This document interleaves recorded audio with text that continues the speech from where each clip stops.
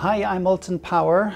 I'm a professor of molecular virology here in the Wellcome-Wolfson Institute for Experimental Medicine in Queen's University Belfast. So virology is the study of viruses. Viruses are the most numerous form of life on the planet Earth. There are more different types of viruses on the planet than there are of all other living organisms combined. It's that diverse. It's a huge, virome is a huge area of research and a huge area of interest in terms of the biology of Earth in general. A virologist like me studies human viruses. In particular, I'm interested in respiratory viruses that cause disease in the lungs, like bronchiolitis, pneumonia, etc. And the kind of viruses that I work with are respiratory syncytial virus and for the last year or so, SARS-CoV-2, which is the agent that causes COVID-19 disease. Virology in Queen's has been studied for many years, starting way back in the 1950s. We had, in fact, Professor George Dick, who was the person responsible for discovering Zika virus, which was a major virus concern around the time, for example, of the 2016 Olympics in Brazil, and why a lot of people, for example, didn't travel to Brazil because of the Zika virus outbreak there. Since then, since Professor Dick, we've had Professor Sam Martin, Professor Kenny Fraser, all of whom were internationally renowned experts studying measles virus. And after them, we had Professor Bert Rima, who was also then a major internationally renowned scientist and researcher in studying measles virus, the biology of measles virus, and also about the vaccines associated with measles virus. And in the last while, like the 1990s or so, we had Professor Louise Cosby, who's now actually the director of virology in AFBI, but was here for many years and did an awful lot of work with both human viruses and veterinary viruses. So in the last year, obviously, we've been preoccupied by SARS-CoV-2 because of this huge pandemic that's had a major impact on life throughout the globe. Every single country in the world has been affected by this pandemic. Here in Queen's, we are also doing significant research on this virus. On the one hand, we have Dr. Conor Bamford, who's looking at the biology of the virus, its genome, and what the structure of the virus is and how it actually behaves when it infects cells. I'm really interested in how viruses interact with our immune system, and I'm really interested in these proteins that our immune system and our bodies actually make, and they're called interferons. And these interferons, they interfere with virus infection, and they actually block viruses getting inside our cells. And we really want to know how we can harness this interferon technology, this natural antiviral technology that our bodies make, how we can harness that to actually make new treatments, new therapies, and protect ourselves against viruses. We also have Dr. Lindsay Broadbent. I'm a virologist and I specialise in studying the host response to virus infection. And that basically means that I infect different cells with viruses and then look to see what happens, what the immune response is, do the cells die, are they damaged?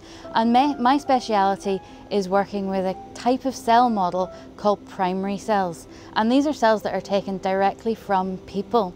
And we grow these cells into what I like to call mini lung cultures. And these are cells that are grown in dishes, but they actually start to look like the cells that we have inside our lungs. So they start to produce mucus and they have hairs on them. And it means that we can actually replicate what happens when a person gets infected with a virus in real life. And then my group then is looking at drugs. So if we understand what the virus is made up of and how it replicates, and we understand how it causes disease, we can begin to identify drugs that will treat COVID-19 disease and hopefully have a big impact on people that do fall sick, preventing them from dying or not staying so long in the hospital, for example. So there are many different types of viruses, as I stated, that we work with here in Queen's. And to deal with that, we have different safety levels that are in the laboratories. And biosafety level 1 are for working with viruses that do not cause any problems for humans at all, so that we don't have to have any major control or concerns with them. Biosafety level 2 are viruses that cause a fairly innocuous disease in humans. For example, a lot of my work for the last many years and the work of my group is working with respiratory syncytial virus, or RSV, which causes severe disease in very young kids and the elderly, but not so much in normal healthy adults. So this is why we work with this in what's called biosafety level 2 containment conditions. As we all know, SARS-CoV-2 actually does cause a lot of damage, particularly in elderly people, but not only elderly people. And we are required to work with that virus in what we call biosafety level 3 containment conditions. And these are specialized laboratories that allow us to make sure that when we're working with it, it never gets out of those laboratories. But we also have to gown up with very specific PPE, personal protective equipment, that protects us from being infected with this virus. So this is biosafety level 3. And then we have one level of safety above that, which we don't have the capacity to deal with here in Northern Ireland. It's called biosafety level 4.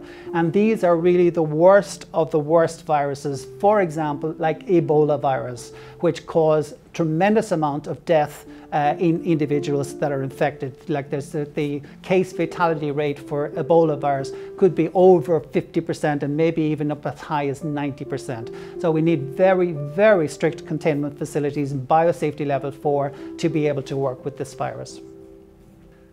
So the research that we've been involved with here is trying to, first of all, understand the virus itself. Secondly, trying to understand how the virus interacts with human tissues. And the importance for that is related to the pathogenesis, the disease that the virus caused, which is COVID-19. A major part of the manifestation of the disease is that the virus gets into the airways, it infects the airways tissues, starts replicating, and this causes the immune system to respond in an inflammatory response. And the inflammation that happens is a major part of the disease pathogenesis. So if you get a tremendous amount of inflammation, the people end up getting very sick. But if you don't get so much inflammation, then the disease is what we call asymptomatic, really, is what we have at the moment. So we know the spectrum of disease is from asymptomatic, no symptoms whatsoever, even though you are infected, all the way through to death. Our goal then with this research is to try and find drugs, on the one hand, that can stop the virus from either getting into the cells and replicating, or actually replicating in the cells. So we're looking for antivirals, okay? These block the virus.